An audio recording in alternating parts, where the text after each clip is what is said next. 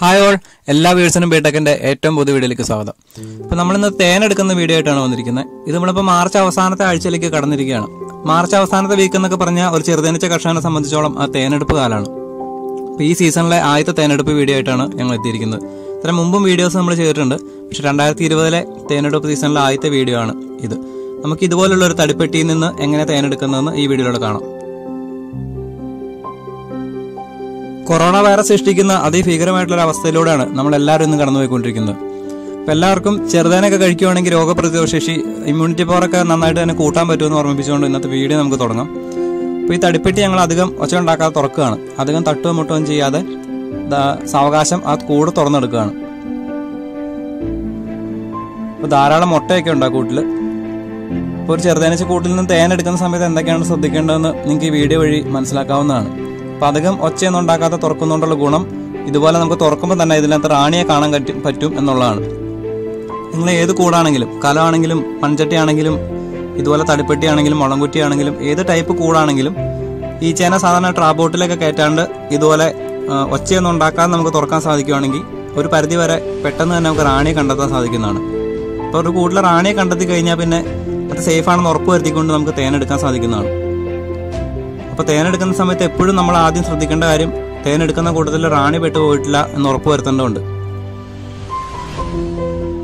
നമ്മൾ ഒരുപാട് തട്ടുകയും മുട്ടുകയൊക്കെ ചെയ്തിട്ട് തുറക്കുന്ന സമയത്ത് റാണി ചിലപ്പോൾ തേനിനടിയിൽ അല്ലെങ്കിൽ മുട്ടയ്ക്കുള്ളിലൊക്കെ കയറി ഒളിക്കാൻ സാധ്യതയുണ്ട്. അപ്പോൾ അതുവഴി നമുക്ക് റാണി എവിടെയാണെന്ന് കണ്ടെത്താൻ സാധിക്കില്ല. അപ്പം നമ്മളിങ്ങനെ സാവകാശം തുറക്കുകയാണെങ്കിൽ ഒരു പരിധി വരെ നമുക്ക് റാണി ആദ്യം തന്നെ കണ്ടെത്താം. അപ്പോൾ നമുക്ക് ആ ഒരു ബോക്സിൽ റാണി ഉണ്ടെന്ന് നമുക്ക് ഉറപ്പാണ്. അപ്പോൾ അതുകൊണ്ട് തന്നെ മറ്റേ ബോക്സ് നമുക്ക് ഈസി ആയിട്ട് കൈകാര്യം ചെയ്യാവുന്നതാണ്.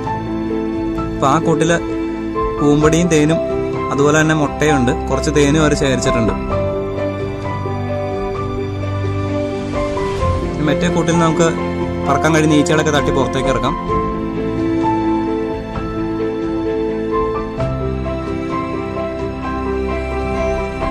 ഇത് കൂടിന്റെ എൻട്രൻസ് കാണാൻ പറ്റുന്നതാണ്. അതിനോട് ചേർന്ന് തന്നെ അവർ തേനും പൂമ്പടിയും ശേഖരിച്ചിട്ടുണ്ട്. അതിന്റെ ബാക്ക്വശത്തായിട്ടാണ് പുതിയ മുട്ടകളും പഴയ മുട്ടകളും, ബ്രൗൺ നിറത്തിലുള്ള പുതിയ മുട്ടകളും വെള്ള നിറത്തിലുള്ള പഴയ മുട്ടകളും. അതിന്റെ പുറകിലേക്ക് അവർക്ക് തേൻ ശേഖരിക്കാനുള്ള സ്പേസ് ആണ്. അവിടെ കുറച്ച് തേൻ ശേഖരിച്ചു വെച്ചിട്ടുണ്ട്, പക്ഷെ അത് നമ്മൾ ഇത്തവണ എടുക്കുന്നില്ല, അത് അവർക്ക് വേണ്ടി വെച്ചിരിക്കുകയാണ്. നല്ല സ്വർണ്ണ കളറിലുള്ള തേൻ തടിപ്പെട്ടിയുടെ മുകൾ ഭാഗത്ത് അവർ ശേഖരിച്ചു വെച്ചിട്ടുണ്ട്. കുറച്ച് മുട്ടയും പിന്നെ കുറച്ച് പൂമ്പടി മിക്സ് ആയിട്ടിട്ടുണ്ട്. പൂമ്പടി മിക്സ് ആയിട്ടുള്ള തേൻ എടുക്കാണ്ടിരിക്കാൻ ശ്രദ്ധിക്കുക. തേൻ തന്നെ ശേഖരിച്ചു വെച്ചിരിക്കുന്ന ഭാഗത്തു നിന്ന് തേൻ എടുക്കാൻ ശ്രദ്ധിക്കുക. അതുപോലെ മുട്ടയും പൂമ്പടി ഒരു കാരണവശാലും തേനി കലരാണ്ടിരിക്കാൻ ശ്രദ്ധിക്കുക. നമ്മൾ മുമ്പും പല വീഡിയോയിൽ പറഞ്ഞിട്ടുള്ള കാര്യമാണ്, തേനായാലും മുട്ടയായാലും പൂമ്പൊടിയായാലും ഒരു കൂട്ടിൽ അവർ ഡയറക്റ്റ് ആയിട്ട് ഒന്നും കണക്ട് ചെയ്യുന്നില്ല. എല്ലാം മെഴുകൊണ്ടുള്ള പില്ലറുകൾ ഉണ്ടാക്കിയ ശേഷം അതിനകത്താണ് അറകൾ നിർമ്മിച്ചിരിക്കുന്നത്. അപ്പോൾ അത് ഇതുപോലെ ഒരു മുനയുള്ള നീണ്ടൊരു കത്തി ഉണ്ടെങ്കിൽ നമുക്ക് ഇതുപോലെ പില്ലറുകൾ വേർപ്പെടുത്തി തേൻ ഈസി ആയിട്ട് നമുക്ക് എടുക്കാവുന്നതാണ്. അപ്പോൾ ഡയറക്റ്റ് കൈ തൊടാണ്ടിരിക്കാൻ ശ്രദ്ധിക്കുക. നമുക്ക് റാണി ഈ കൂട്ടിലെ മുട്ടകളുടെ കൂട്ടത്തിലുണ്ടെന്ന് നമുക്ക് ആദ്യം കാണാൻ പറ്റിയായിരുന്നു. അപ്പോൾ അതുകൊണ്ട് നമുക്ക് ഈ കൂട്ടിൽ നിന്ന് ഡയറക്റ്റ് ധൈര്യമായിട്ട് തന്നെ തേൻ എടുക്കാം.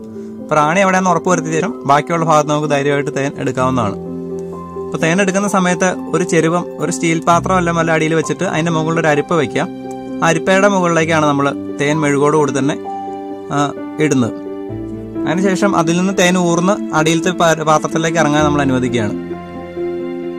ഒരു കാരണവശാലും കൈ ഡയറക്റ്റ് ആയിട്ട് തൊടാണ്ടിരിക്കാനോ പിഴിഞ്ഞെടുക്കാണ്ടിരിക്കാനോ ഒക്കെ ശ്രദ്ധിക്കുക. ഇതുപോലെ വൃത്തിയുള്ള 2 സ്പൂൺ ഉപയോഗിച്ച് തേൻ എടുക്കുമ്പോൾ കൈകാര്യം ചെയ്യാം.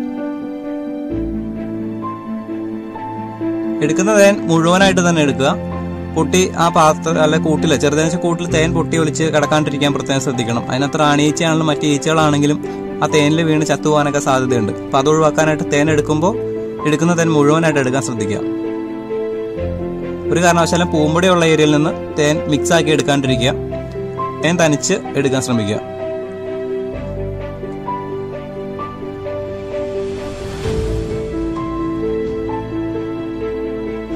ഇങ്ങനെ എടുക്കുന്ന തേൻ ഈ പാത്രം വെയിലത്ത് വെക്കുകയാണെങ്കിൽ ആ മെഴുകെല്ലാം ഉരുകി ആ തേൻ മുഴുവനായിട്ട് തന്നെ നമുക്ക് ആ പാത്രത്തിലേക്ക് വീണ് കിട്ടുന്നതാണ്. അതിനുശേഷം നമുക്ക് മെഴുക് സെപ്പറേറ്റ് ചെയ്തെടുക്കാവുന്നതാണ്.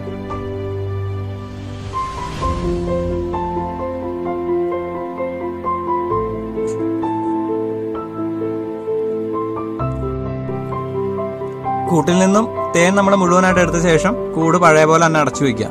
കൂടിരുന്ന പൊസിഷൻ തന്നെ മുമ്പ് ഇരുന്ന അതേ പോലെ തന്നെ നമ്മൾ അടച്ചു വെക്കുകയാണ്. അതിന്റെ എൻട്രൻസിന്റെ 2 ഭാഗങ്ങളും ചേർത്ത് വെച്ച് എഡ്ജുകളെല്ലാം തന്നെ എയർടൈറ്റാണെന്ന് ഉറപ്പുവരുത്തി നമ്മൾ പഴയ പോലെ തന്നെ അടച്ചു വെക്കുകയാണ്.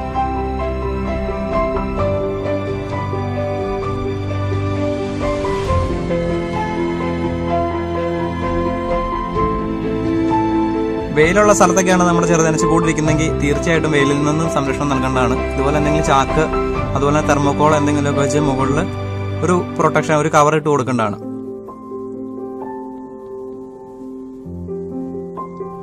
ഇപ്പോൾ ഒരു ചെറുതേനീച്ച കൂട്ടിൽ നിന്ന് തേനെടുക്കുന്നത് എങ്ങനെയാണെന്ന് ഈ വീഡിയോയിലൂടെ മനസ്സിലായി കാണുമെന്ന് വിചാരിക്കുന്നു.